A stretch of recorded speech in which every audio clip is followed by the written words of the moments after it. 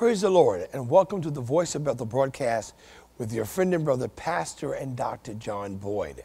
We're excited to have this opportunity to come into your homes or wherever this telecast is finding you on this morning. Now, my friends, we have an exciting broadcast in store for you today. A broadcast that is going to change your life. Pastor's coming with a message, and he's going to be teaching on the process of suffering.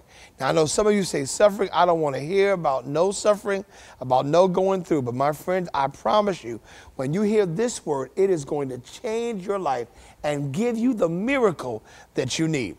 Now, don't go anywhere. Right after the message, we have a powerful testimony of a lady who was going through, who was suffering in her life, but she dared to believe God. She dared to put the word of God into effect, and you're going to witness the miracle that she received.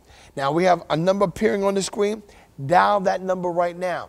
It will connect you to our prayer line. We have anointed prayer warriors, prayer counselors that are waiting to receive your call, to touch and believe God with you for your circumstance, for your miracle. So dial that number now. Don't wait. Don't procrastinate.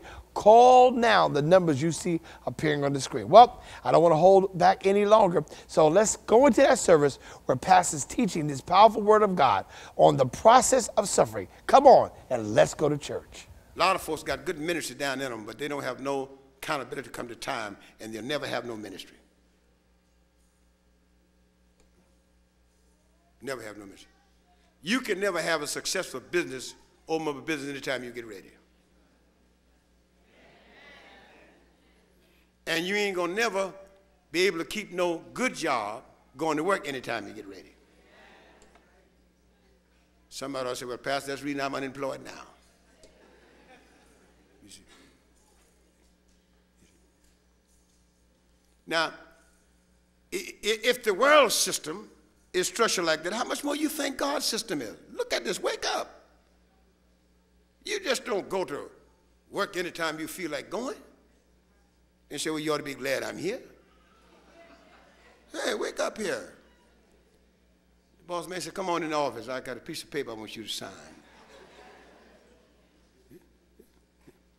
And if you got a business and people come to your store 3 or 4 times, brother, and your door's closed, they're going down the street to Mrs. Jones' store.